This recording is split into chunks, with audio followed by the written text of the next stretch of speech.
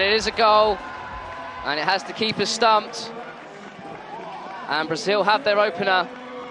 And there's a big smile there from Marco Octavio. And Brazil have their early goal.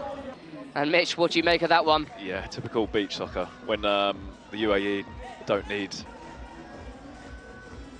As mentioned, that little bit of luck maybe not going their way. And they're in here, Brazil, and they do get their second. It's last year's MVP, Mauricinho, who gets it right before the end of the first period. And I think it looks like the runners didn't all make it back in time, and with Mauricinho, and I think it looked like... And the UAE tried to respond there, but again, can't find the shot on target, and Brazil got to come forward again. And that is unstoppable. There's nothing sloppy about that one. What a finish. He scored a screamer yesterday, and Thanger again with another corker. Is there anything sloppy about that one, Mitch? No, nothing sloppy about that at all. Probably a shame. I think Walid will be annoyed that he didn't get off the ground, but it came at him a bit quickly, I think. I know that Tanja is a top player. He plays for Braga in Portugal, having a lot of success. You know, sometimes if it just doesn't go for you, you don't get that many chances against Brazil as it happens, but...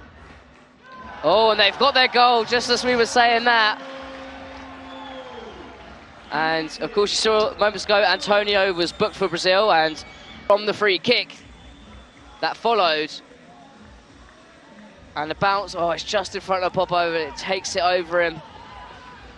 Yeah, he deserved that after what happened to him in the first period when Bobo had the strike.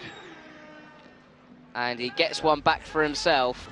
Do you think it's their approach has been different because it's a final, whereas normally they'd go for this game and try and win it by maybe 8 goals, as they get one there? Yeah, I think, and it is Rodrigo. I would say it's the way that the UAE have been able to make them play has been why the game's gone the way it has. I think it's more that the UAE have done really well to sort of minimalise their chances, even though being Brazil, they're still going to always pick up.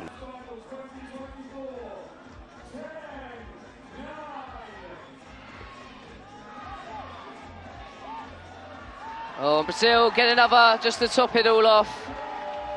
And it is Breno Xavier.